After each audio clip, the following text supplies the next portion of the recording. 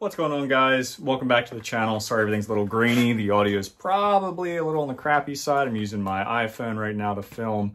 I just didn't feel like breaking out the MC88 for something like this. But I figured, you know, I just got a muzzle brake for my poverty pony build that I've been working on, my budget build, what have you. But Midwest Industries, one of their muzzle brakes, this is their large 2-chamber brake. So this is a tool steel muzzle brake with a phosphate finish.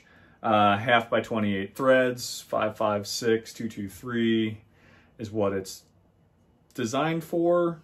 Let's open this bad boy up and see what we got going on inside. And we'll go throw it on the rifle. Definitely pretty cool.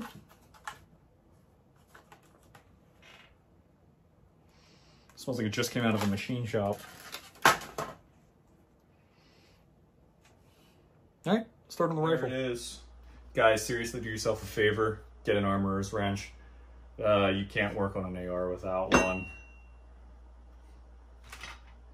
So there it is.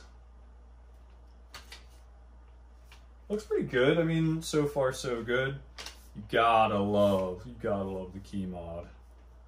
I get so much hate for the key mod, but this has been like an ongoing budget build for the past, I don't know, 4 years. I think this thing's been in the works, just kind of like taking parts off of it, putting parts on it, just kind of it's one of those salvage guns that I just kept stealing stuff from it, and it's just kind of always been in pieces.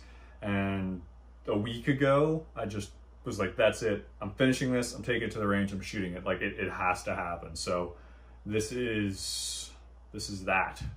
I did do a video on kind of my overview of this paint job, this Grand Thumb style paint job. I tried copying his tutorial on that, didn't do too bad. Looks like crap. Anyways, guys, thank you so much for watching. Catch you on the next one.